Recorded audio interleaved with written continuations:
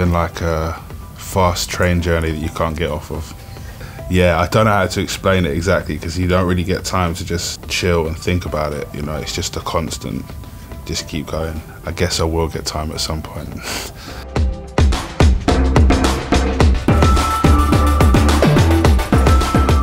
It's all been pretty crazy, you know, like there's been pivotal moments in mainly the shows that I've been doing to go to different countries and have the kind of love and admiration of fans from places that you've never been before, like going to Poland and having like 3,000 people just like singing your songs, or they've made like banners and they know every song, you know.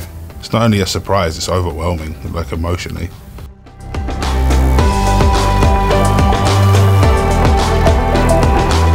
Well, the album kind of feels like it's taken a long time because it's gone through different periods. Like I could have put out 3 different kind of very different albums at different times. Could have put out an album out the year before.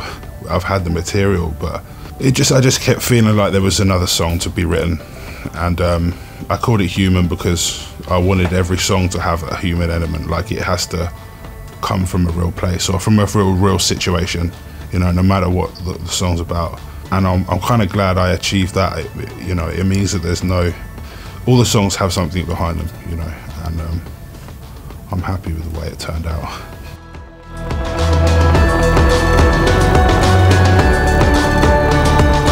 I got to write with some great people on the album. You know, I kind of picked and chose the people that I wanted to write with or wanted to work with producer-wise. And I got to write with a guy called Foy Vance, and he's a songwriter from Northern Ireland and a hero of mine.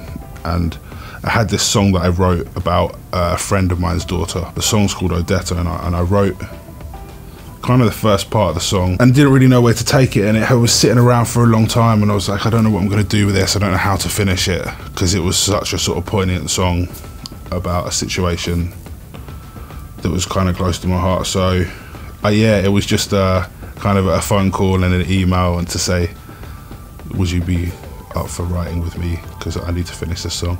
He came to my house and we wrote the song together, and it turned out probably my favourite song on the album, because it's, you know, it's one of them real personal ones. So.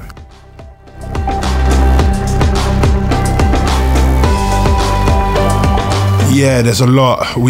I'm started to kind of, I have this really clear idea what I want the next project to sound like. And actually I was going through some songs that didn't make it on the album because of the way they sounded. And yeah, there's like a plethora of songs to go through, so I don't think I'll have any problem with the second record.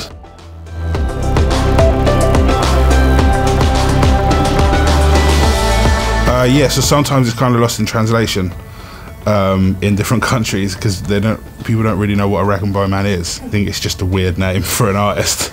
But so rag and bone man is someone who traditionally went round on a horse and cart, and they took other people's rubbish like scrap metal and all kinds of stuff. But it actually came from a TV series called Steptoe and Son.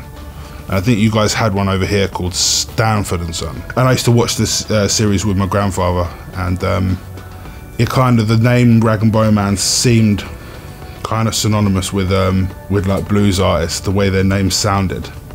Like I remember flicking through my dad's records and seeing like Bessie Smith and Johnny Hooker and Sonny Boy Williamson, and I heard Rag and Bone Man and I was like, it sounds like that, you know, rhythmically when you say the word. So it just stuck.